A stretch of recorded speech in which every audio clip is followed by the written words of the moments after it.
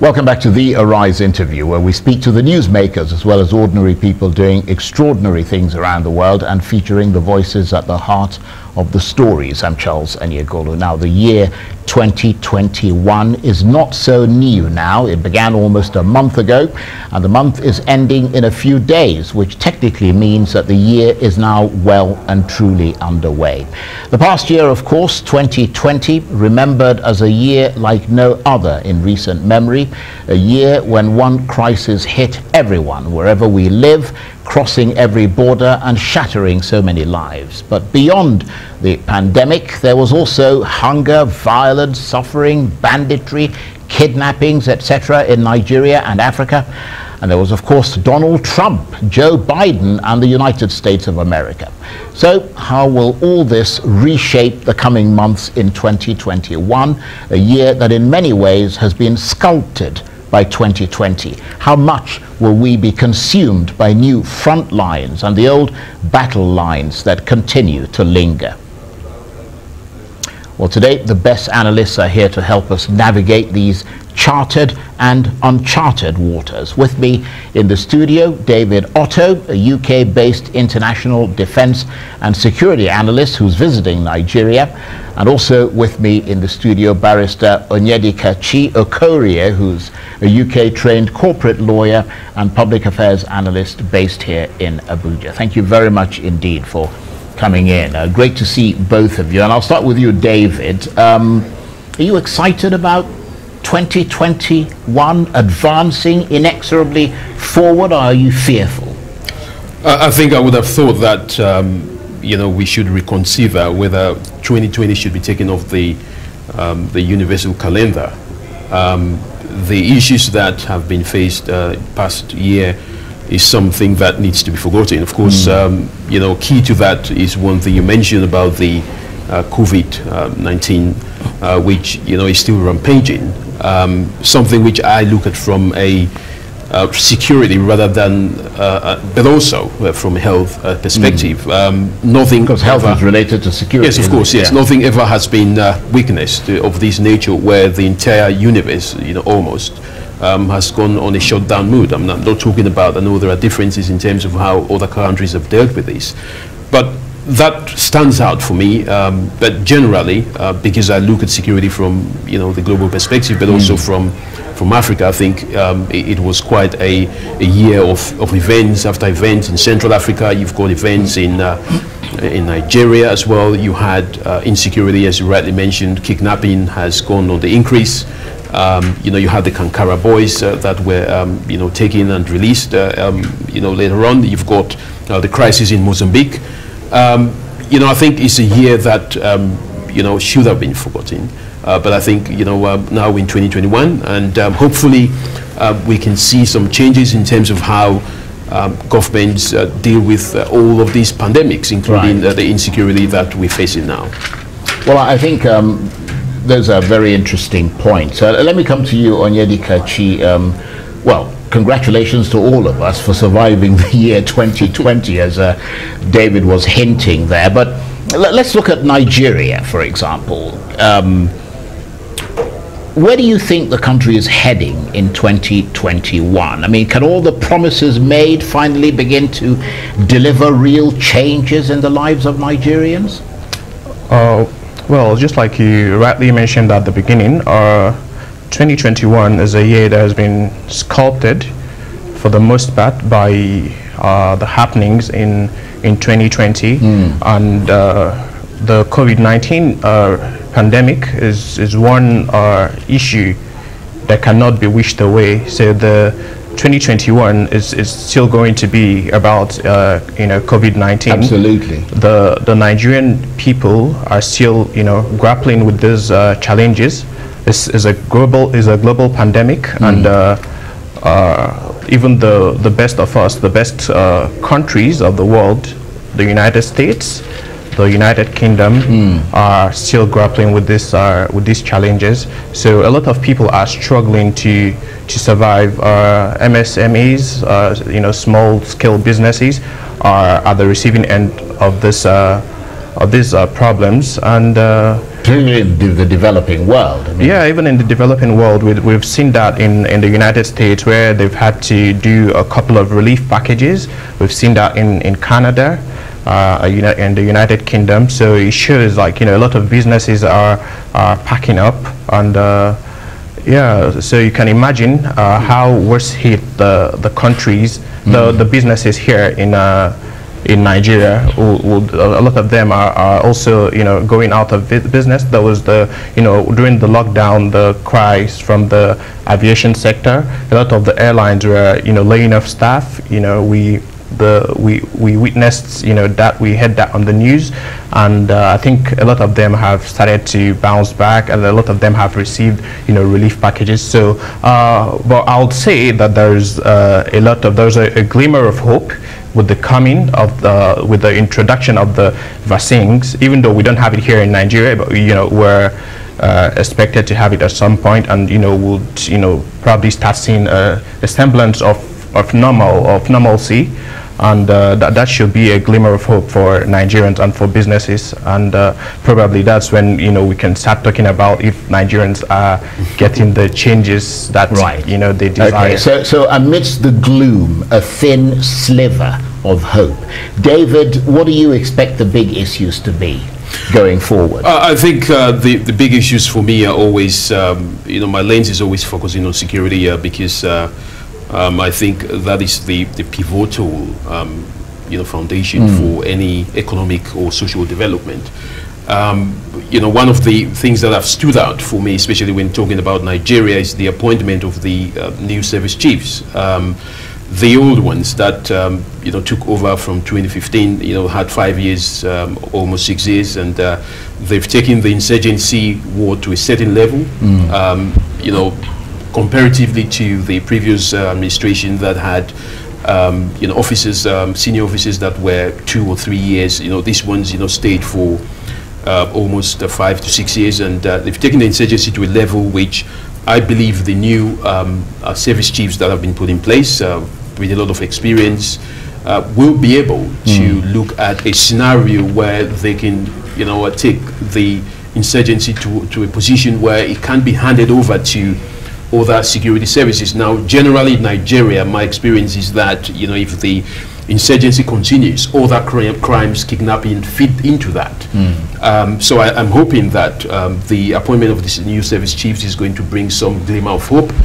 They would probably bring into place some level of technology. I'm expecting, for example, I was talking to a colleague and I said, why don't they bring in the Falcon Eye technology, which has been used in the southern part of Nigeria, where you have the pirates being dealt with from a technological perspective. That has an 80% success. That the new chiefs would be looking at, bringing these kind of technology that will be able to deter the use of the waterways by ISIS members and Boko Haram along the Lake Chad Basin, so that you can be able to detect them. I think what the new service chiefs would be looking at, in my opinion, if I were to advise them, was to go technology. The insurgency has been brought to a level where the jihadists have lost a lot of capacity. Time to bring in some other level of engagement. So that is my expectation.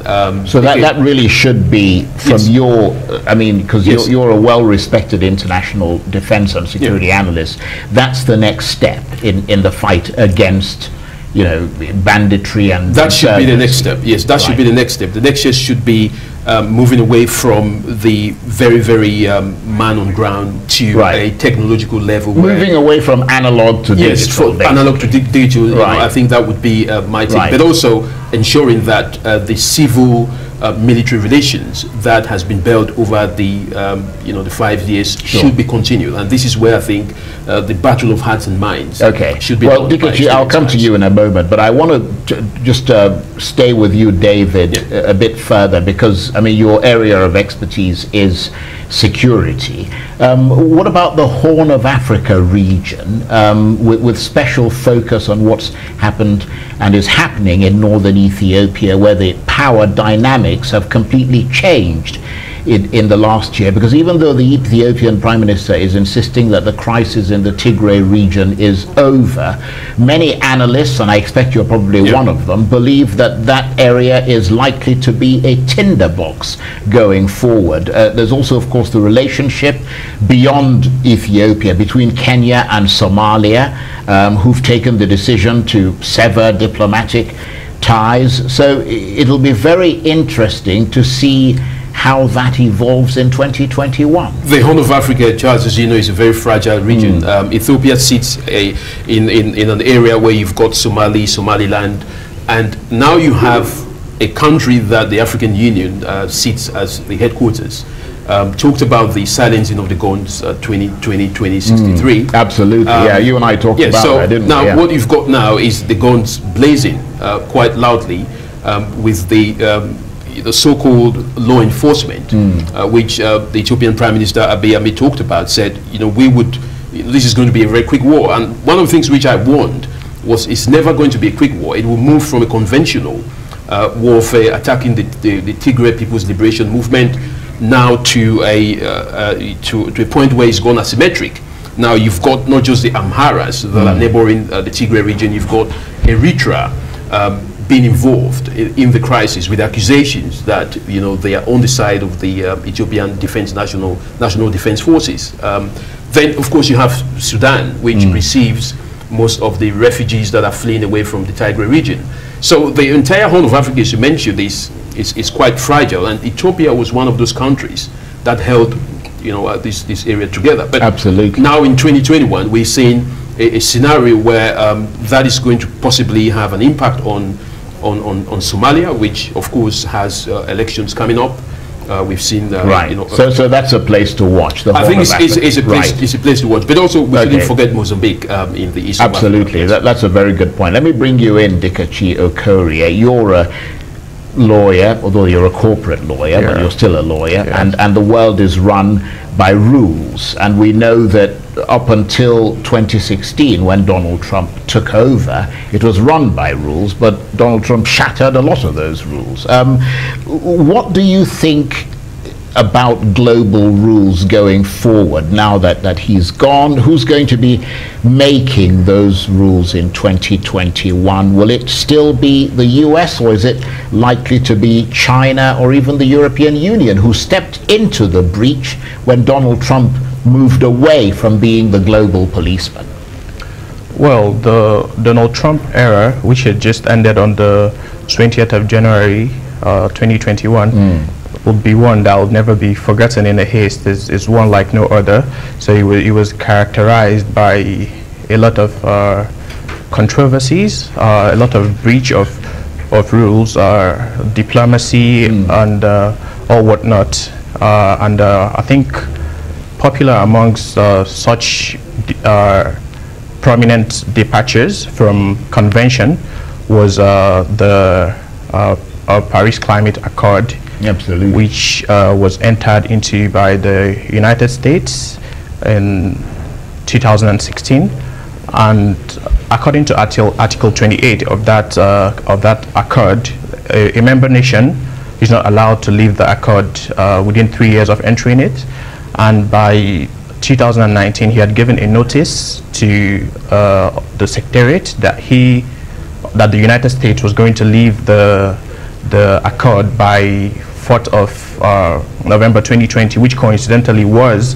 the week of the US election. Right. And so at this point, the United States is not a member of the accord. Although it's going to rejoin. Yes, the new president Biden has indicated through an executive order that he is going to rejoin the accord. I'll tell you what, I'll come back to you and let's finish this, but I got to take a break. You're watching the Arise interview. Plenty more still ahead as we continue our assessment of the future with the coming year 2021 advancing beyond its first month. Stay with us.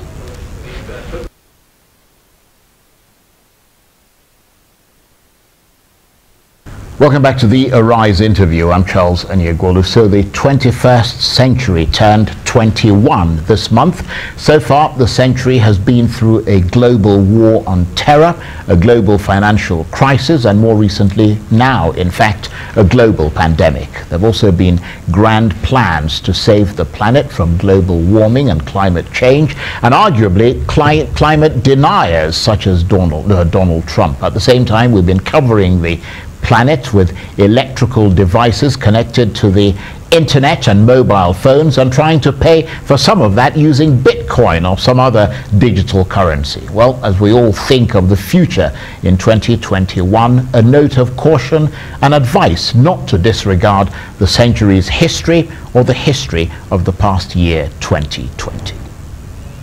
And with me in the studio, David Otto, a UK-based international defense and security analyst who's visiting Nigeria. And also with me, Barrister Onyedikachi Okorie, a UK-trained corporate lawyer and public affairs analyst based here in Nigeria. Thank you very much indeed for staying with us. And I'll come back to you, Onyedikachi, because before we went on break, you were making the point about who's going to be making the global rules in 2021. Very quickly, who do you think is going to be doing that? Britain, the UK, the EU, China, the United States? I think at this point, to answer that question succinctly, China is advancing its hegemony in the world, given that it was the original epicenter of the COVID-19 pandemic, and while other countries were grappling with this pandemic, they were able to pull through it and growing their gross domestic product, and their economy is doing so well like never before. They were able to enter into more trade deals. They entered into a trade deal with the European Union